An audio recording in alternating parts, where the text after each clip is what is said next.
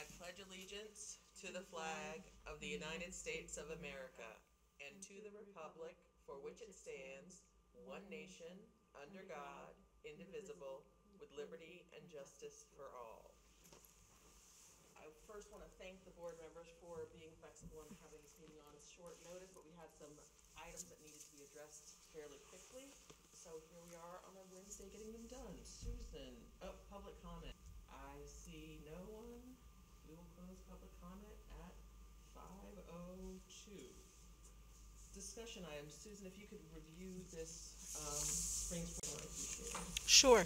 So we've had our first home game last week, and the athletic director reached out to the principal and I to ask if we would support and bring forward to the board a little change in our protocol.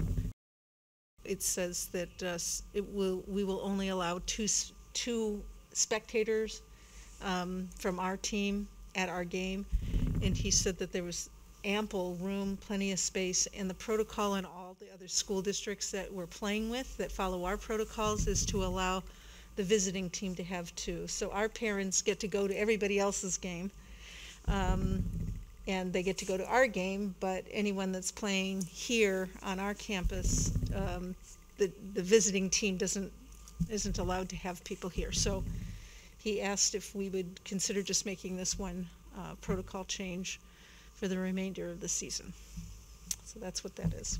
I think that makes sense, given the fact that they're outside and there's a good distance for the field. And I think from a morale and parental input, it's nice to be able, and since other schools are doing, not that that should be why we do things, but I think that we can space people out appropriately outside.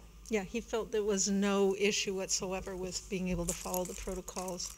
He said when he's gone to away games, they don't have any problems there either. So he's been witness to this protocol in other places, and it's just been a non-issue. And given this is the final season for many of these parents, being able to watch their children play, and there's no safety risk. It's only two. We're not, it's not expanding it to an open invitation for people to, come to observe. But, for all those reasons, he asked, and certainly the principal and I would support this and have brought it forward tonight since we had a quick agenda anyways. Any questions about that?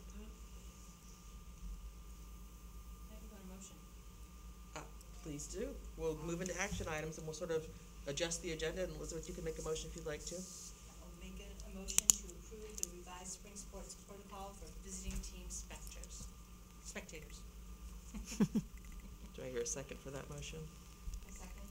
We have a motion from Ms. McKinney with second from Mr. Rant to approve the revised sports protocols for visiting team spectators. Any discussion? Hearing none, we'll move to the vote. All those in favor say aye. Aye.